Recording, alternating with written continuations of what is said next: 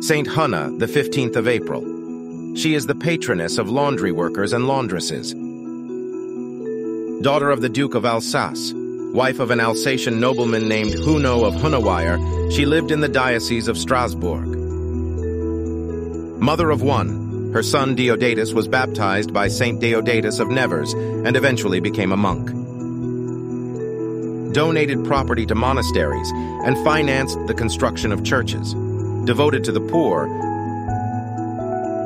Hunna would help the less advantaged with any task and was given to helping all her neighbors, regardless of class or station, with their laundry.